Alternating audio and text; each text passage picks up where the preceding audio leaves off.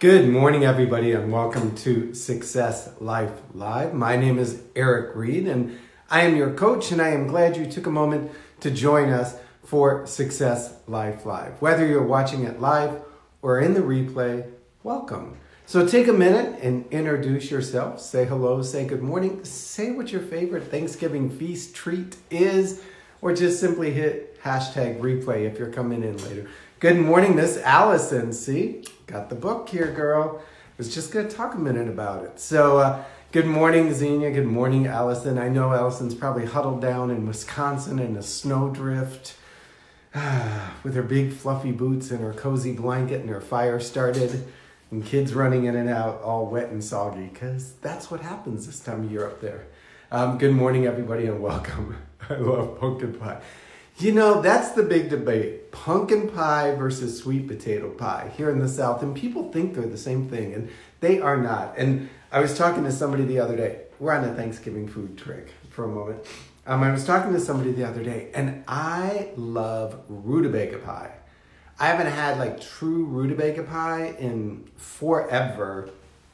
Not the strawberry or cherry rutabaga pie, but true traditional rutabaga pie. I don't know. So, and I hate pecan, whatever you call it, pie. It's just too sweet. Now they got this chocolate double dip pecan pie. So, anyhow, on with Success Life Live for the morning. I'm glad everybody took a moment to jump in, say good morning, say hello. I know many of you have already sent me a message saying, see, Allison, you and I, we're like kindred spirits, as Anna Green Gable would say. And a lot of you have said that you'll catch the replay because it is pre-Thanksgiving Day. And good morning, Jean. I hope you are well. Good morning, everybody else. So really quick, want to dive into this. Then we're going to go into the lesson. Just let it go, folks. That's our lesson today. Just let it go.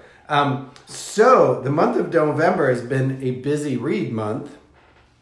So we started off with Allison's book, The Art of Imperfect Action. All success comes from daring to be different. If you haven't read it, get it. Really, I loved it. Really enjoyed it. But she, the recovering perfectionist that she is, she realized that she could accomplish more, have more, be more, and live life more by just being imperfect now and then. And then Larry, who will be on our author talk, which will be on Wednesdays at 7 p.m., and Allison, we may have you back. Your Life Matters, and how to get out of the life you don't want and live the life you do. It was really, I had never thought of it in the subtitle context of like, we're living lives that we don't want, but nobody's ever told us how to get into the life that we do want. And so through Larry's book, Your Life Matters, he walks through that. I know I'm just a reading freak, which reminds me, if you're an author, know an author, and want to send your book, I'll be happy to read it, and then we'll put you on Author Talk, and we'll talk. Sebastian Richards, you know this was like, I was all on this book. I was all on this book. What pop culture icons can teach us about impactful leadership. You know, it's a superhero. It's got Aquaman and Superman and Iron Man and Nick Fury and Wolverine and Captain America. It's got all the superheroes in it, and it talks about leadership. What a mashup. What a mashup. So he'll be on Author Talk as well. And then Eric Kay's book, Let Me Sell You Something, Achieve Success by Closing More Sales and Building Long-Lasting Relationships. Okay, so this was a serious read. This is all about B2B business building, how to sell, what to do, the process, the techniques. Just a really good salesman book, you know, and we all, in truth, are salesmen. And Eric's a master salesman. I mean, he's a high-achieving salesman. And so in this book, he talks about B2B sales, and he'll be on Author Talk. And I talked to him last night after wrapping up reading it, and I said, you know, you need to do a B2C, a business to consumer version, because you get, and he laughed and he said, actually working on it now. So he'll probably let us in on that as well. So these will be the author talks coming up through December and November. If you're an author writing a book, written a book, send it to me. I'm happy to read it, and then we'll have you on Author Talk, and we get to share it. I love Author Talk because, like with Allison, I got to hear the story behind the story. And I got to meet the author and listen to the author and the conversation. So it was really good. So will be posted later in the week on Author Talk. And so on today's Let It Go Already Success Coaching Live lesson. So pull out your thinking caps, pull out your notepads, pull out your pen and papers. It's time to get our learning on. Again, my name is Eric Reid. I am a coach. I work with people to help them break through the barriers that are keeping them from living their life of success. So again, let it go already, folks. As I had said in the caption, if you're holding on to last year's insult or 5 years ago comments, and you're preparing for those holiday feasts and festivals and going to business meetings and going places, and you're sitting there going, well, I don't know. Cindy said this about me. Allison said that about me. Steve said this about me. I still haven't let that go. I'm still not letting that go. And we build up this power around a comment or a statement or something that somebody said. And every time you revisit it, you're adding power to it. You're giving strength to it. You're giving fuel to that fire. And you're actually, in a way, affirming what they said. If I said something about somebody and they held on to it, they must believe there's some truth to it. Or they would have been able to go, that's not me. Wrong person. It's kind of like when I go out to the mailbox, and we recently bought the house, and every so often I'll get a letter and it's still addressed to the owner occupant. Now, I don't open it. I don't read it. I don't return, pay the bill for them because it's not addressed to me. That has no relevance. I'm sorry, wrong person, return to sender, not me.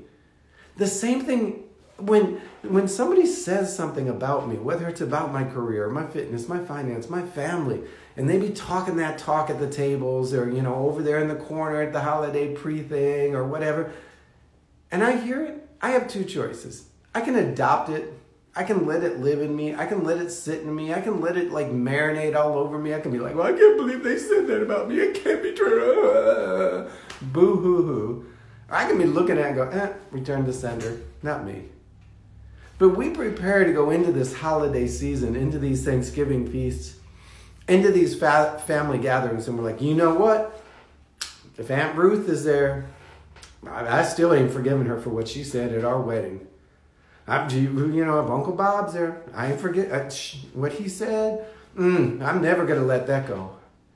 Let it go, folks. Let it go. It's poisoning the water that you drink. You can say about you. You can say about you. Thank you, Allison. I'm sorry, I couldn't read it quick enough. It's poisoning the water that you drink. They have forgotten it. They have let it go. They slipped it off their tongue. They dropped it in your plate. They walked past you and said it and didn't give it a second thought because that was the nature of them. But you have picked up that stick and you have put it in your pack and you have carried it and carried it and carried it. And you have waited for a chance to pull it out and go, hey, you remember when you said this about me at our wedding? Look at us now. We're successful. Look at me now. I'm skinny. Look at me now. We've paid off our bills. Look at me now. My kid. Why? Why do you need to prove to them that what they said was untrue? Because at the time they said it, it had to be untrue. Or it had to be true, and you've adopted and made it your own. I sort of think of it in this way, that when somebody says something about me, if I let it go in, and then it begins to filter down because I hear it, and then I got to repeat it in the car ride home normally. You know what so-and-so said about us? So then I begin to speak about it. Then I begin to feel about it, and then it begins to grow in me and grow in me, and it takes up space, and it takes up energy, and it takes up focus, and it becomes who I am, and it almost lives in me like an affirmation. Well, that one time so-and-so said this about me. Oh, that one time such and such thought this about us. At that one time. And it grows and it grows. And it begins to crowd out the things that I know are true about myself. It begins to crowd out my dreams, my hopes, my desires, because I can't let it go. It seems like a negative seed, a negative thought can grow faster than a positive one. We seem to feed and water and nurture those negative thoughts, those negative ideas, those negative conversations 10 times more than we do the positive ones. I don't know why. It's human nature. And pretty soon we begin to live into the things that they proclaimed over us. And I decided long ago, here's what I know. You can speak words over me, but they don't carry the power of the word that was spoken over me in the beginning. You can say what you want about me. You can talk about me. You can live about me. You can but you know what? A word was spoken over me before you even existed. A word was gifted and granted to my heart, to my soul, my desires that you don't even know. So go ahead, talk your trash, say your things out of your insecurities, your jealousies, your doubts, your fears. Speak what you got to speak. But me, I'm hitting return to sender.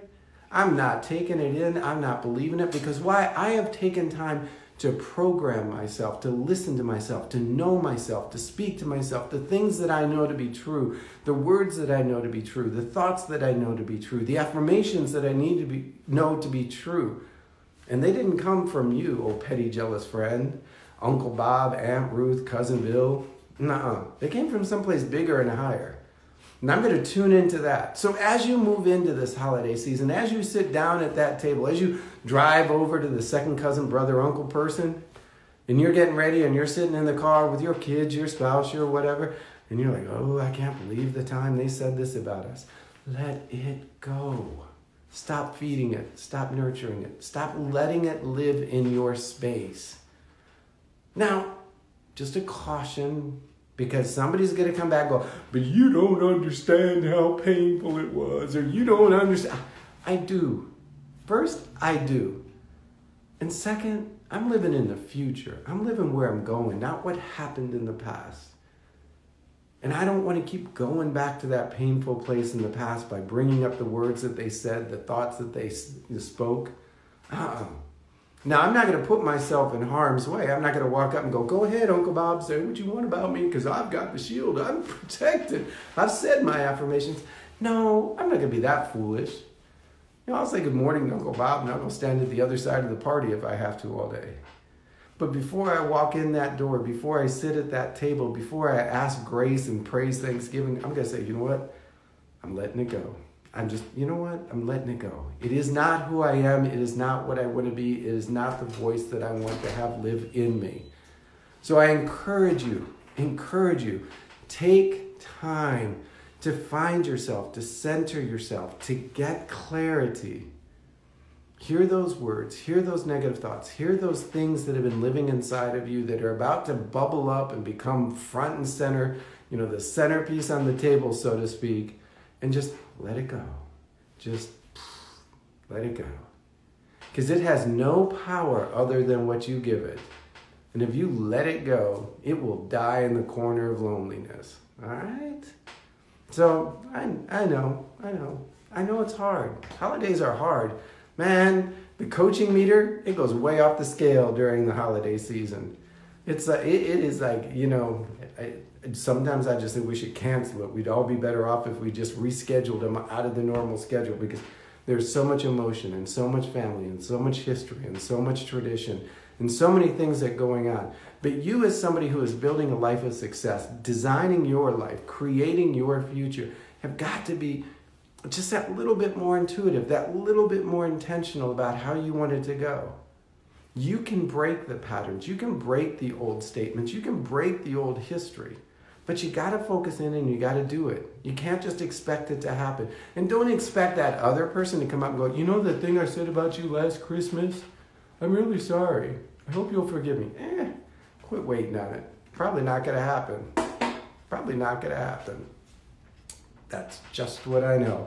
All right, well, it is a Success Coaching Live. It's a short edition because, as you probably can tell, my kids are home and we got a busy day ahead. We got all kinds of things on their schedule.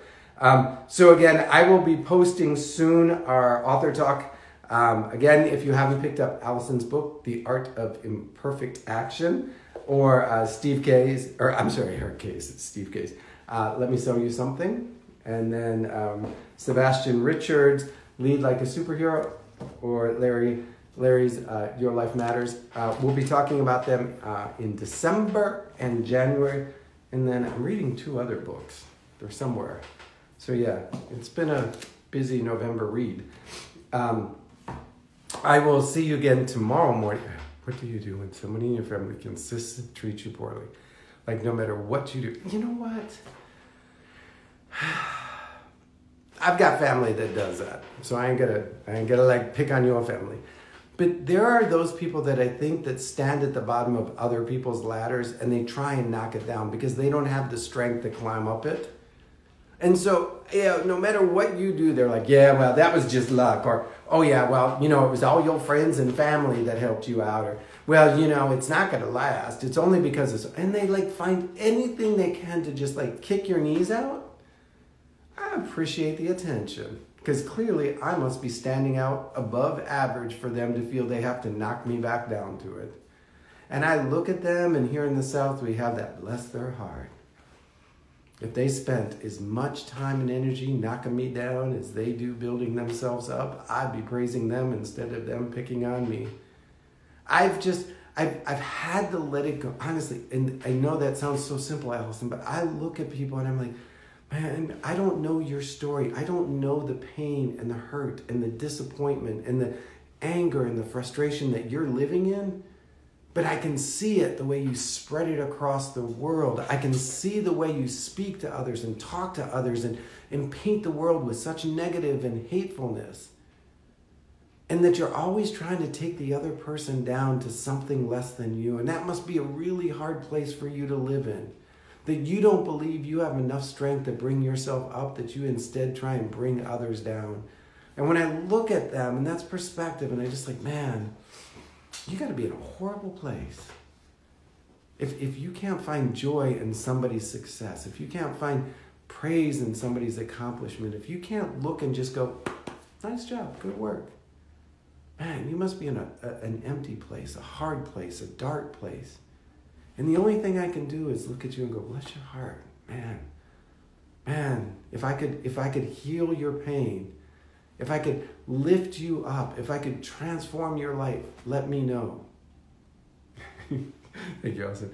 Because people hurting hurt other people. You know, if you're coming from a place of hurt and pain and disappointment and fear, what do you have to give to the world but that hurt, that pain, that disappointment, that fear? And what's often happens is those people who are living in pain and disappointment and hurt and fear that begin to paint the world with that same feeling, guess what they get back? More pain, more hurt, more disappointment, more fear, anger, isolation. And it becomes this vicious cycle. It's like the old man on top of the hill. You know, we all had that Mr. Grumpy up on the hill that, you know, don't walk on his grass, don't talk to him, throw sour apples on his, you know, that, man. I want to be the one person that walks up and knocks on the door and go, hey, dude, you got a really bad rap in the neighborhood. Sorry about it. I'm not going to buy into it. I'm going to let it go. Is there anything you need me to do? Like, dude, do you need a hand? Do you need some light? Do you need some love? Do you need something? Because I can live in a place of abundance and love and prosperity and joy and happiness. And it doesn't come from my cousins, my uncles, my brothers, my sisters, my neighbors. It comes from someplace so big and so large that I'm not afraid to share it with you, to give a little bit of it to you, to show you it. So when I hear those hurtful, negative, broken people, and I use broken people, we're all broken people, I just look at, there's a whole lot I don't know going on behind the scenes. But if they're coming at me and they're trying to take me down, and if they're the ones sitting across the table talking negative and being hateful and trying to take my success away from me, I just smile because it's like, hey, I must be doing something right to attract all this attention. I must be standing someplace well. And then I kind of quietly go to the side and like, hey, dude, anything you need from me? Anything I can give to you? Anything you want from me? But when you do that, you better be ready to follow through and give. Because otherwise they're like, oh yeah, that time you said you were going to come over and do this or help me with that and you never showed up. Then we're like tarnishing our own light. So yeah, I get it, Allison. We have, trust me, and I say this with humor. I have that family member that everybody knows that if the two of us come like within each other's certain radius, it's like those North Pole, South Pole magnets. It's like, And in the past, it was, and you could just feel the tension building and the sparks flying. And finally, just like those magnets, I realized that if I just turn the other cheek, so to speak, turn the other side, we're okay. And I just like sit there and just smile. It's like, you know what? You know what? My joy does not come from you. My happiness does not come from you. My sense of value and purpose and worth and position in this world does not come because of you. Because it comes from me and it comes from above and it comes through me and hopefully to you. And so go ahead. Bring it on. Because when I leave this dinner party, Thanksgiving dinner, dessert fest, whatever it is, I can walk out this door and just let it go. I don't have to carry it for you. I don't have to buy into it. I don't have to affirm it. I don't have to speak into it over and over again. I can just literally get 2 steps away from my car and go, oh yeah, I got to let this go. Got to let this go. Got to drop that comment. Got that. Okay, we're all clean. We're ready. Able to move on? Good. Let's go. It's part of the holiday survival technique. Trust me. Allison comes from the Midwest. They're people of little words. So the ones they use sometimes feel like they should matter most. So I get you. I sort of miss my Minnesota family this time of year. They're good people up that way. So anyhow, I wish you guys a fantastic pre-holiday. I know this is a day we try and close down the work and get ready for the travel and pack up the hot dishes or casseroles or whatever you call them. I know over there in Italy, Greg, you're going to have a hard time finding a turkey. We had the same problem in Uruguay. Make do with what you got. Some prosciutto, some good cheese, glass of wine.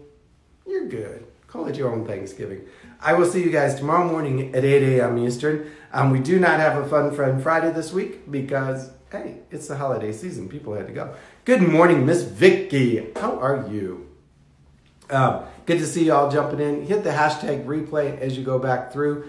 And I will be checking in with you again at 8 a.m. Eastern. Again, this is Success Life Live. I hear little people moving towards my desk. This is Success Life Live. My name is Eric Reid. I am your coach. Go out and see, that's my little person. Wait, let me see if I can do this. Anyhow, it won't tilt, but that's the little person. Clearly she knows how to photobomb, huh? Do you want a minute? Yes. Yeah. Oh, jeez. Say good morning, but don't kick. Hi. Wave. Hi. See all those bubbles? Those are you. This is morning hair. Yeah. Yeah. All right, are we done? You? I'm done. Are you done? Yeah. Say goodbye, everybody. Bye. Yeah. Hey. Bye. Bye. Bye. Bye. All right. See you guys later. Have a great day. Bye-bye, everybody.